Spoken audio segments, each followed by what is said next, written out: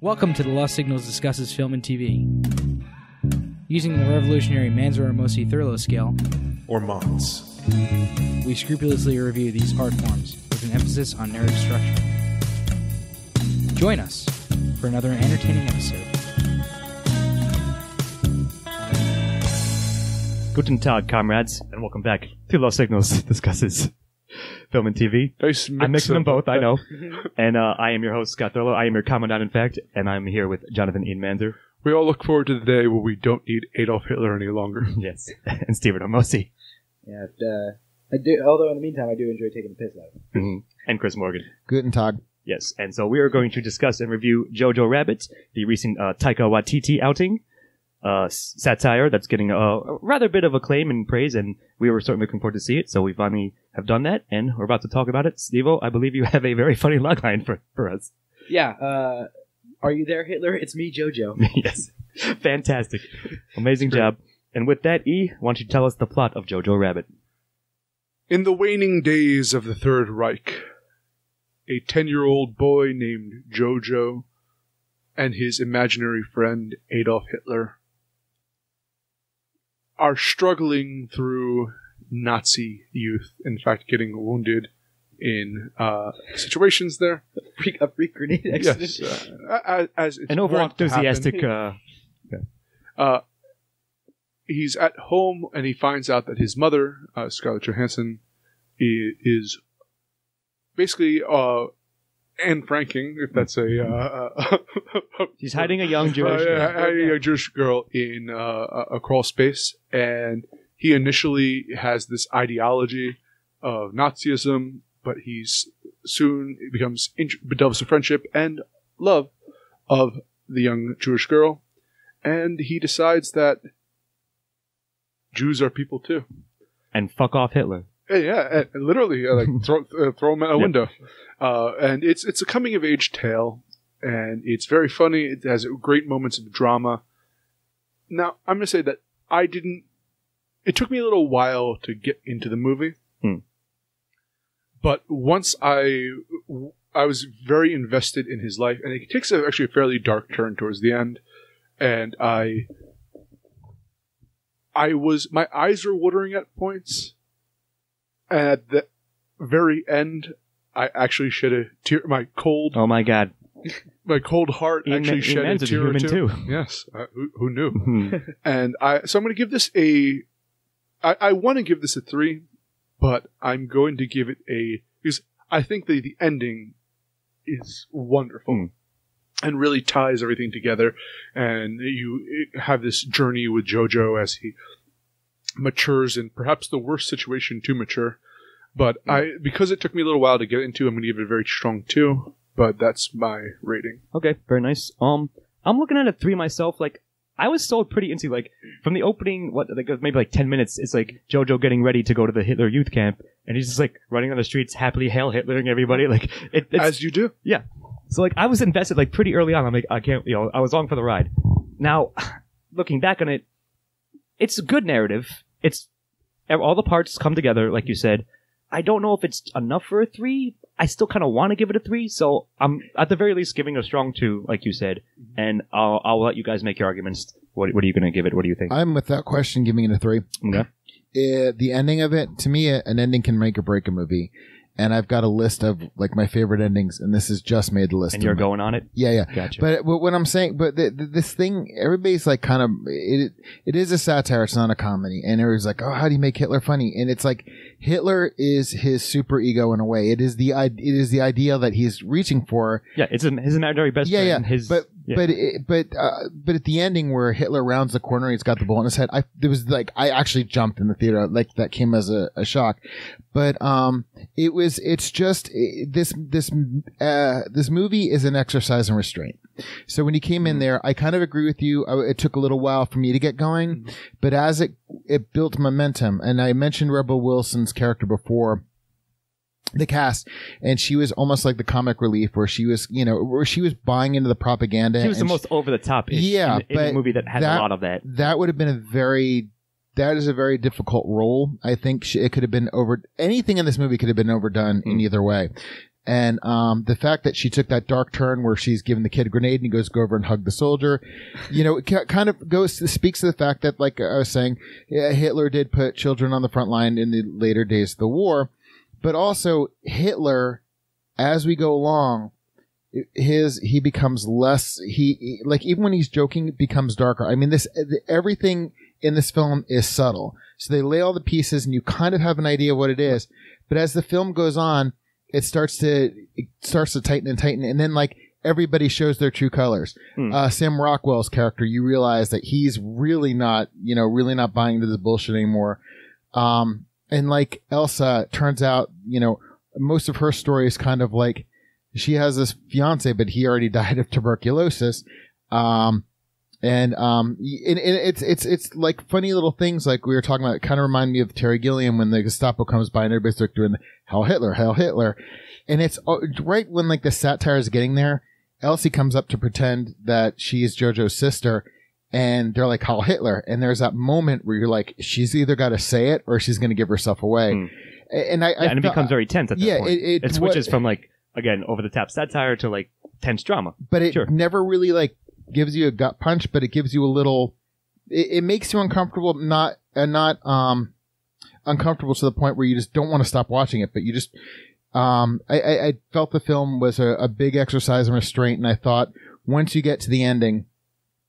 It arrived where it needed to arrive, and that's why I'm giving it a 10, because I agree with you. It took a while. Sorry, spoiler. Spoiler alert! I am giving it a 10. Are we going to skip over Chris for the rest of this because you already give it a 10?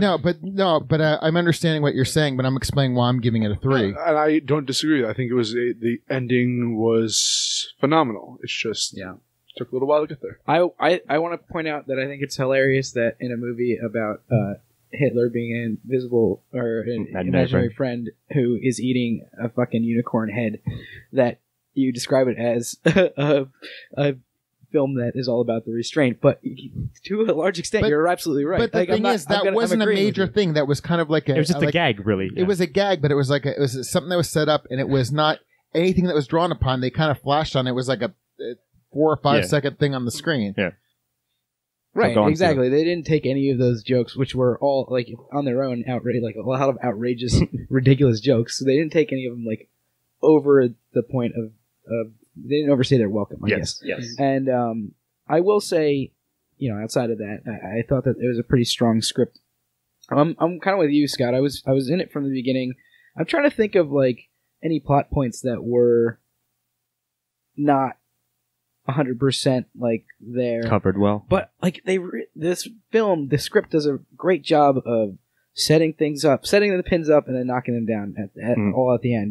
Like it does a phenomenal job of like preparing the audience for what is going to happen, foreshadowing without making it too super obvious, and like the focus on the shoes on Rosie's shoes throughout the movie is like so. The payoff paid off is, so hard when you that's all from his 10-year-old vantage point. She's hanging and all you can see are her shoes. Like that's freaking just an incredible plot beat there. And he follows the butterfly there. Yeah, the butterflies in his stomach. Like there's so many like paid off moments that come in earlier in the movie. So I'm probably gonna give this a 3. In fact, I guess we've all had kind of our say at this point, so I'm gonna say I'm gonna give it a 3 unless somebody has like a last minute thing to knock it down. But no, I think you guys convinced me. Like I said, it didn't take much convincing, but I think you're right. On paper, it's not subtle, but in practice, it is. It is restrained, as you said, Chris. And I think they did hit all the plot beats. It all comes together excellently, as you mentioned at the end. And I personally was sold from the outset, anyways. So I think at this point, I'll bump it up and give it a full 3, and we'll move on to themes, and that'll be you, Steve-O. Okay. So there's obviously this theme of, it's such a strange movie because it's a movie about growing up, but there's this, and there's the theme of that, like coming into the world as like a kid and kind of seeing the world for what it is, maybe for the first time, and like understanding that he's got like Jojo has to get past his reliance on Hitler, his imaginary friend, or like whatever it is that he's holding on to. Projection of it, yeah.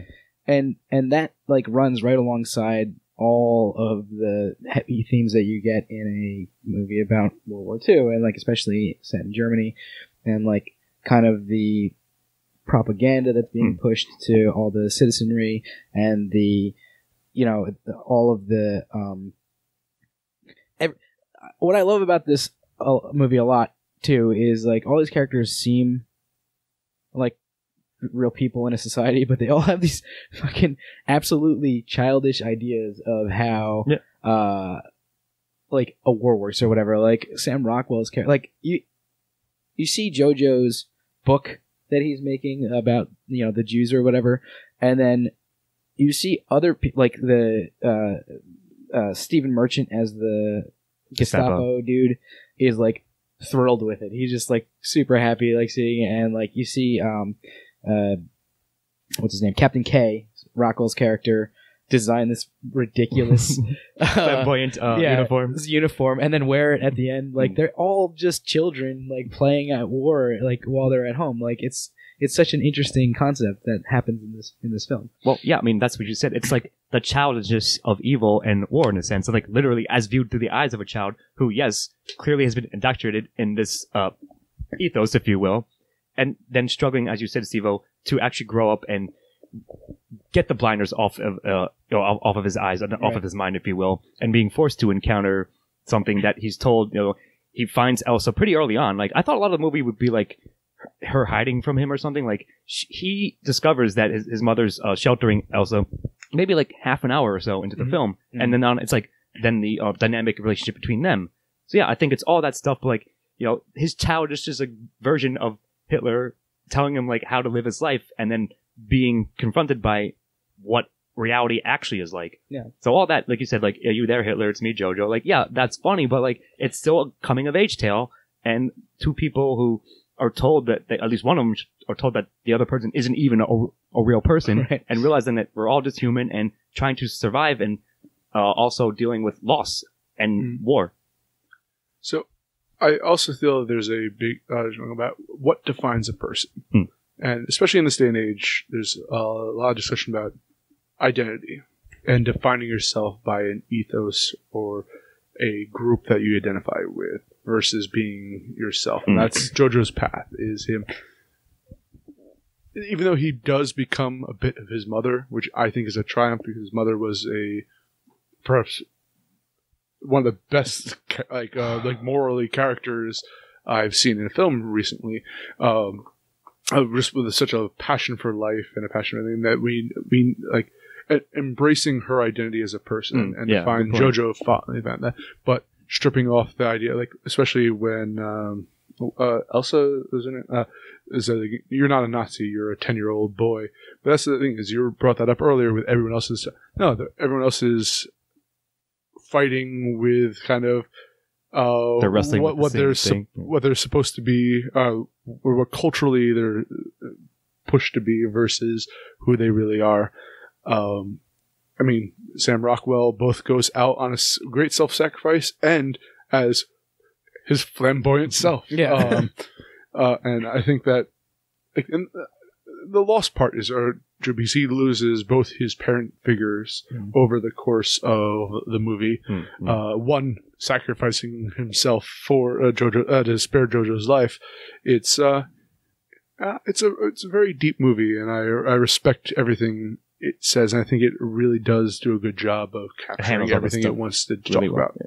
I agree. The one of the things I really liked about it was that it really is in a lot of ways an anti-war movie, that when the Americans come in, they're not like the end of Life is Beautiful. They kind of come in, the blonde-haired, blue-eyed, ironically enough, it's all, and these guys come in, they're waving the American flags, and they're just pulling anybody who's got anything remotely like Nazi uniform, pulling them off to the side.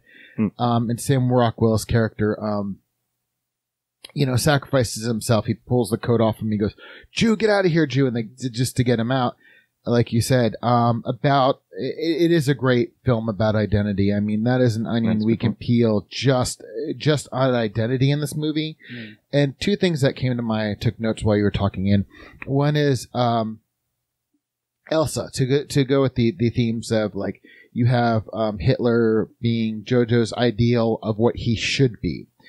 Her immediately pointing out that you're a 10-year-old, not a Nazi, but yet when she talks to him, she's conveying, like, yes, my horns. You don't get your horns until you're 21. She's sort of trolling him in a sense, but she's totally trolling his prejudices. But she's totally trolling him. Yeah. But as the film goes on, she can't do that as much, and obviously he's not pressing it as much. And it was really interesting at the end where he was like, he told her a lie and said that the Germans had won the war. And on the one hand, you're not sure if he was doing it out of anger, fear, or if he's trying to protect her from the unknown.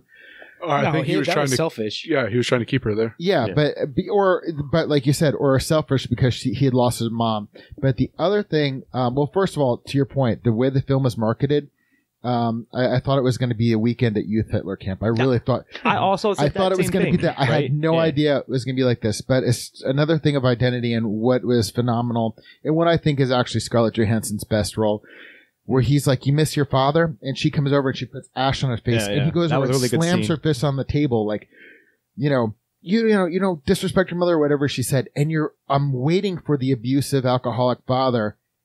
And it wasn't that. She simulated them dancing in a family hug. And it just is a total film about identity. I just wanted to take a couple points that I had when you were talking about that, because all the other themes are great, but the identity is like a wonderful, wonderful, wonderful thing that goes through this. Yeah, sure. Yes, so clearly giving it a 1. Did you have anything else to want to say, Sivo? Yeah, I give it a strong 1. I'll just cap off. Like, it handles all that stuff really well, and it's sort of like, not unexpected, but the fact that it's able to talk about identity, talk about the World War II era, like things that we all are familiar with, without being too in your face about it. Good. Actually, I do want to make it, because you did mention the war angle there. That is one of the best absurd war scenes I've seen in a very long time. When the German shepherds pick up guns. The literal German shepherds. That's a great gag, too. Yes. Shepherds from Germany. The fact that they had a callback to it later on for an entirely different kind of joke. The German shepherds was brilliant. I was trying to remember where I'd heard that from today. But yeah, good call. But like the entire thing of like sending kids off to war and all that, it worked. It was, I like a good absurdist take on war. And this was pretty top notch. Yeah. Agreed. So it's 1s all around, and let's go on to antagonists, and that shall be you, Chris. All right. This one I was also taking notes, because this is an anti-war movie, so you could say that, the whole world created by war, is a thing. Obviously they're go-to Nazis. When you brought up identity, that opened up a whole can of worms for me, because I immediately was just like, well, this is the movie 8th Grade, which is a wonderful movie that we saw last year. Oh, wow, this is 8th Grade in Nazi World Germany. Because there were so many of the same themes that came through it, because there's a whole... But about 100% less awkwardness.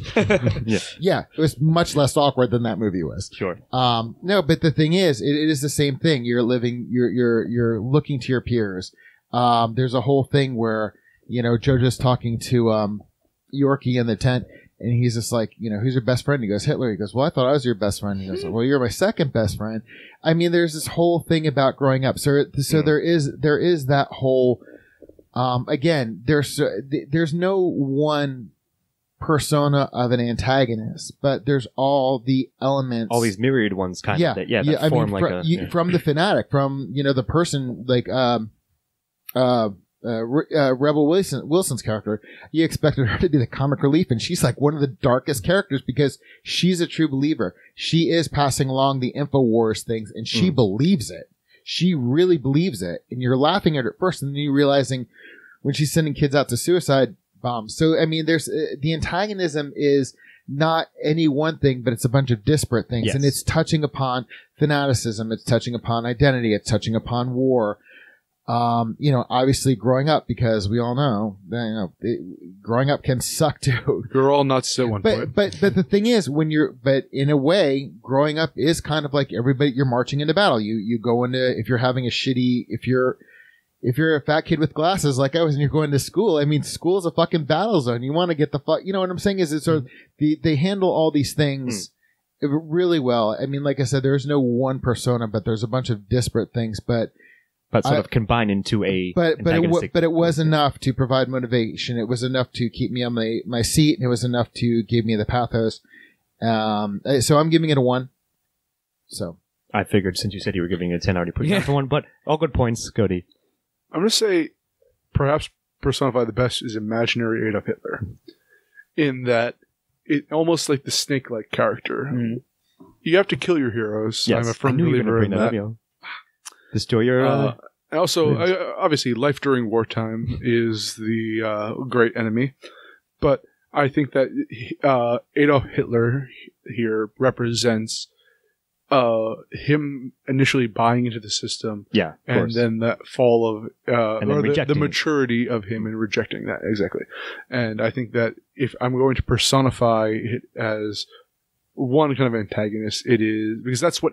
He has to literally kick Hitler out of a window and literally kill his imaginary. Yeah, that's a really good point to say that his imaginary Hitler, the ideals, are the. That's a really good. Well, that's exactly what it is. Inviso Hitler. Like the Hitler in this movie is basically the personification, the imaginary personification of the specter of Nazism. That's like that pervades Jojo's mind. It's just for you can see it in all of the characters, but like obviously Jojo is the one that we get closest to. But it's like a specter that settles over the entire town, which is where we spend most of the movie. But like, and what I like about that is like it feels like fighting against the antagonist every time any of these characters makes like a little. Has like a little moment of joy, or like when Rosie starts dancing. Things like that.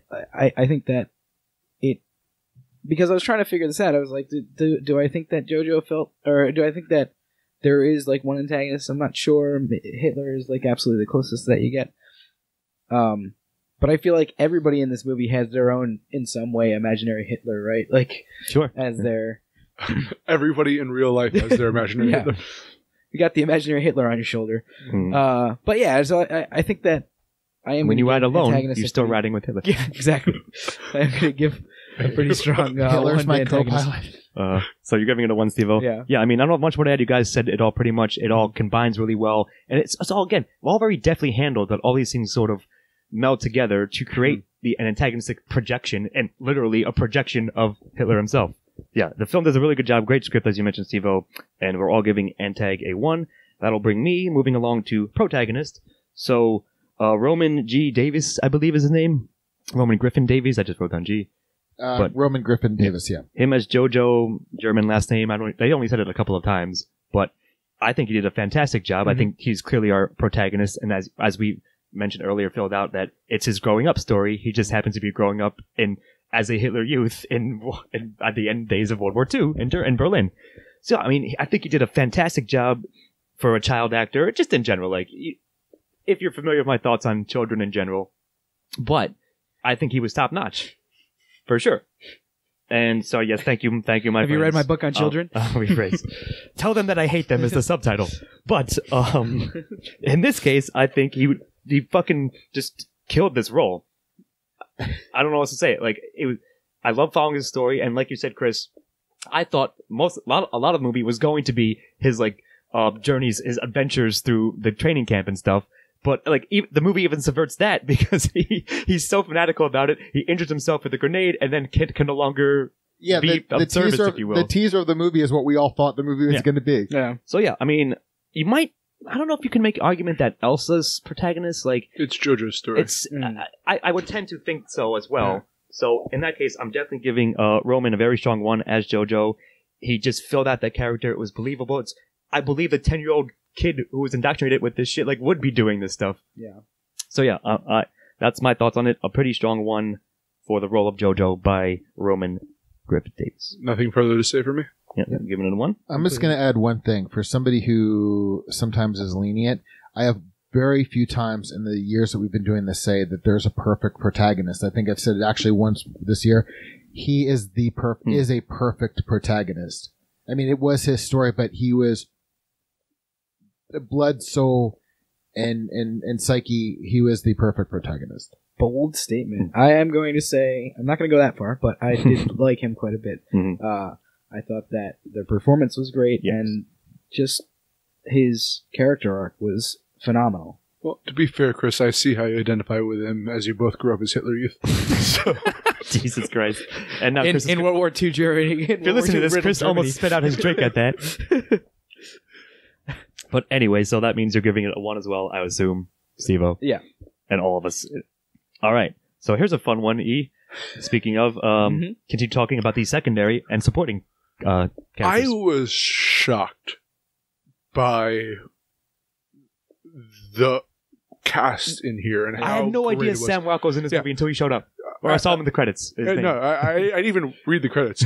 He just showed up for a scene. I'm like, Sam Rockwell, I hope you're in the right. Oh, he's in the entirety of the movie. And but I have to say, I think, Chris, you said it earlier, Scarlett Johansson was the heart and soul of this movie. I think it is her best role. I would actually like to see her get at least a nod for best supporting actress or best actress, however. Because she did a phenomenal job. And Sam Rockwell, with his kind of like lazy, but like kind of character that he plays this character. He's played this character before in a sense. He's just disenchanted. He's like really disenchanted. Sort of a bitter veteran. Yeah, who's disillusioned, as you said, with his party. He plays this role perfectly. Theon Greyjoy, without many speaking lines, did a lot of good, like kind of Alfie Allen is his actual name. But I'm sorry, I will forever remember him as Theon Greyjoy. Sure. Did a lot of great expression comedy. Yes. And I don't know, like overall, I have to say, like I'm going to leave the rest for you guys, but I have to say, like this was a solid cast. Yeah, I already said Rebel Wilson, so that I'm going to stick with that. But I'm going to add something to Sam Rockwell's character. What I liked about him right off the bat, and this will, as we find out that he's less than thrilled with this, is right away he's like, I was on the front line and lost an eye, so now I'm here teaching you little brats. And apparently I no longer qualified to fight on the front line. Do I need an eye to do this? Can a wild man do this? Towards the students. I forgot about that. Yeah, I totally. That was brilliant. But it does show you once again how disposable people are. You live up to this ideal, and all of a sudden he's relegated to teaching nursery school.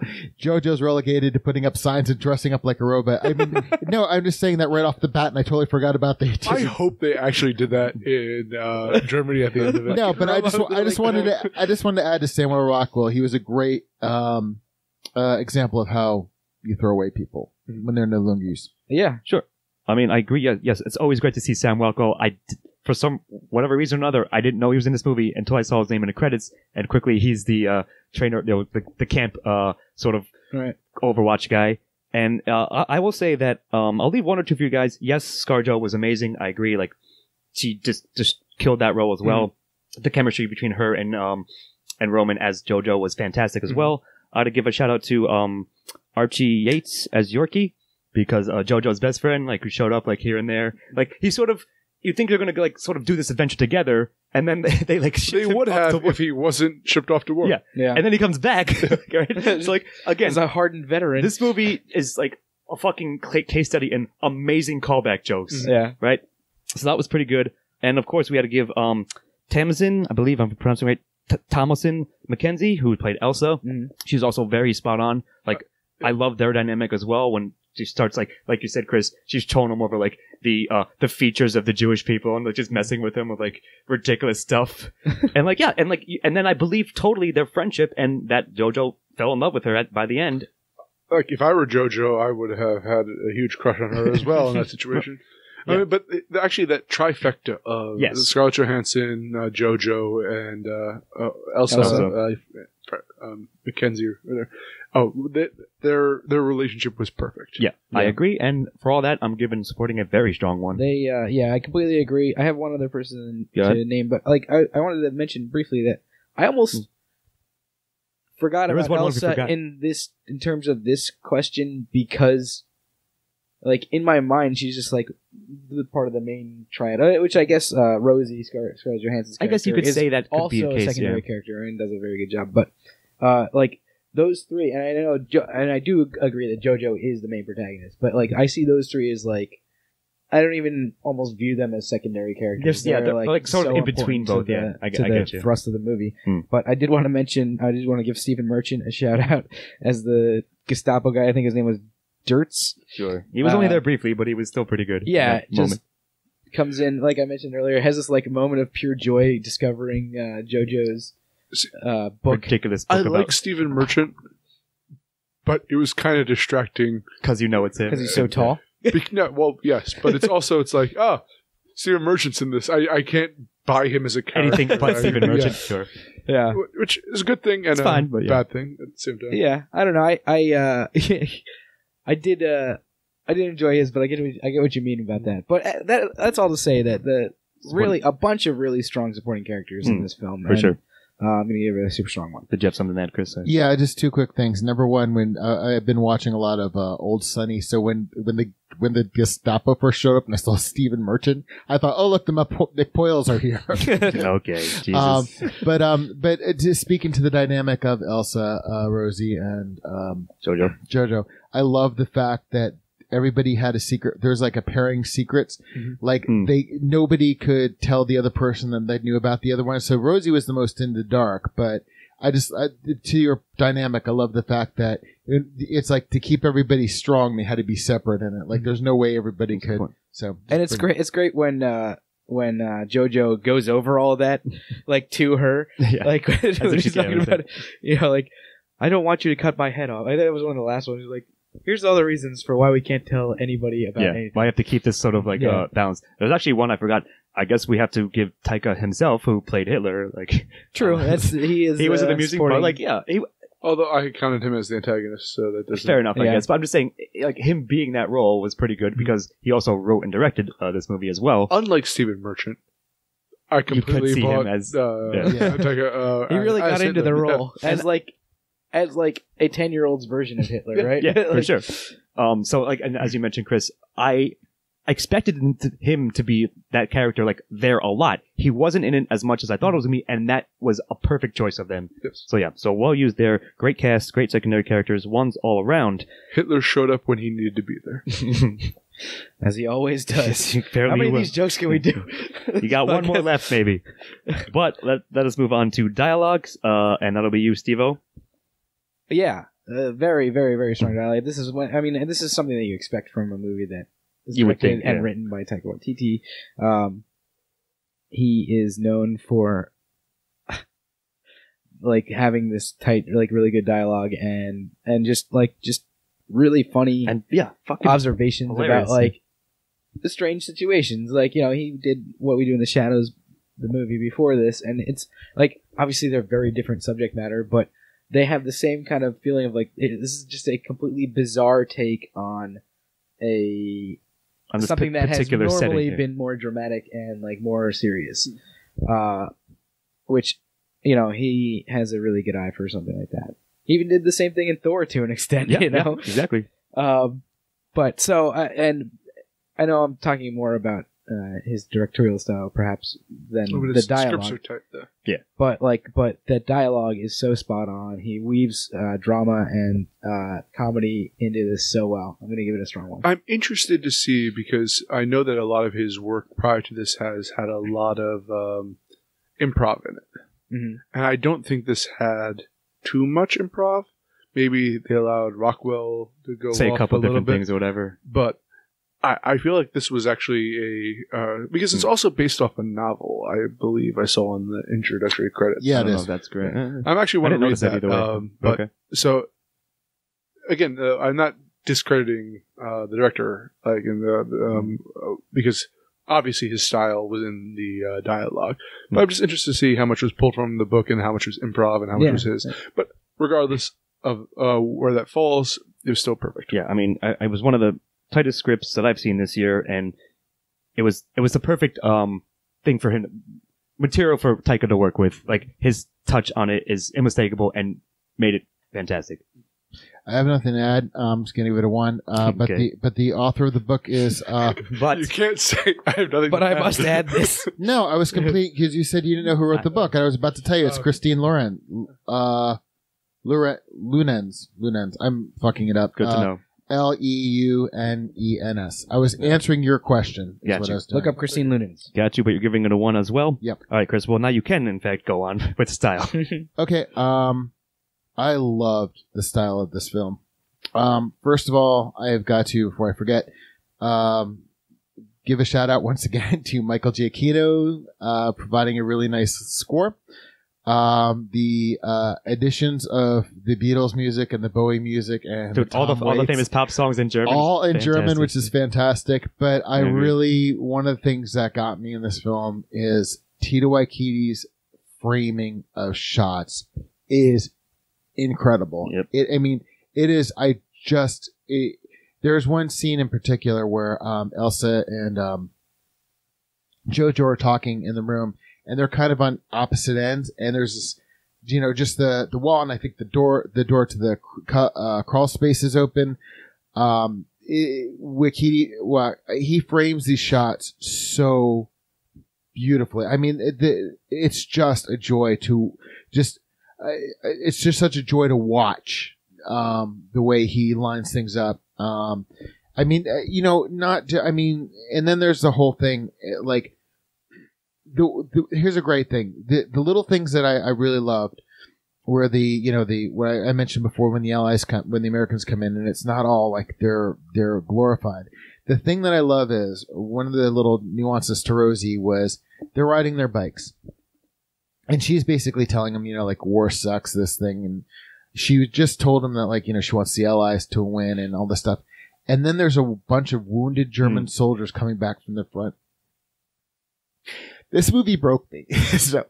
But she's just like, welcome home, boys. And it's just such a great little flavor. A nice little moment, yeah. Yeah, great. So he balances this movie really, really well. It's shot beautifully. I'm giving this a superbly, incredibly strong one. Yeah, I mean, the soundtrack was fantastic. I've seen that done a couple of times here and there, but I think this one is the best, like, iteration of when they do, like, German versions, like, if they've won the war. But I'll say this, I also agree 100%, the blocking, the framing. He's a great director, and in this one, particularly, what I noticed was a very nice, vibrant color palette. Like, yes, in terms of, like, given the setting and the story. Color was so, yeah. Right? So, like, there was all that stuff, and, like, and the funny gags, like, for example, there's a quick, another great callback Brit joke, if you will. When Jojo's talking to imaginary Hitler goes, "Oh, you have to go home. I'm having unicorn for dinner." Like, it comes out of nowhere. You're like, what? And then, like, later on in the film, he's talking to Hitler again while Jojo's eating, and Hitler's eating a fucking dead unicorn head. And it's not really commented upon it. It's just there, right? And there's so many other moments like that, like set up and then payoff in a perfect way. And yeah, style all around was just fantastic. I think this might be my favorite movie of his that he directed. Agreed. I agree with you because it showed maturation, I think, and his ability, as you were mentioning. Although I feel that the pacing was just off, and that's why I gave it a 2 from the beginning. But the switch between a comedy to a satire to a drama to a tragedy to an absurdist war. Yeah. The way he was able to seamlessly transition from genre to genre and make it so it's the impact of, especially towards the end when everything starts falling apart in both the Third Reich and in Jojo's life. Yeah. It's so deftly done that I think he has put a standard down to where his game is, and I think that I'm looking forward to seeing everything he does from now on. Yeah, very nicely put. I feel like we've been saying that about a bunch of directors lately, and I'm really excited for what film is going to do in the future. But this is another one. Like, so we about 3/4 of the way through the year, like in September or whatever, we were talking about how this wasn't a super kind of a strong slow year. for Yeah. movies. And like in the last couple months, I've seen 4 like really good movies, and like probably none or at max one of them will be in the running An Oscar, for, but still, like a Best Picture Oscar. But they're movies that are like reaching for something, and like a lot of my complaints about film lately has been that it has been kind of stale. Sort of middle of the road, times, like whatever. Yeah. With a lot of the superhero movies and whatnot. But like anyway, that being said, style in this movie is fantastic. You guys have mentioned pretty much all the things that I was going to say. An extra shout out for the soundtrack, just because it's like so perfectly done. I feel like Taika or whoever decided on what the final songs that made it onto this were going to be. Yeah, I must have spent so much time like deliberating over what the perfect version of this song is, and like, yeah. I was like, choice of songs and where they put them in the film. I do have to mention, it opens up with a juxtaposition between the Beatles and Nazi rallies. Yeah. And it is so bold and such a decoration of what this film is. It's like, here's what you're in for. Yeah, exactly. Yeah. Yep. Well said. Good call. All right, so that's ones all around. Very high ones for style. And it'll bring me home to recommendation. Fucking A, yeah. Fuck off Hitler. Jojo Rabbit's awesome. I mean, like I said, we were looking forward to this film once we discovered it, and it was finally playing in our area, and I just had a lot of fun with it.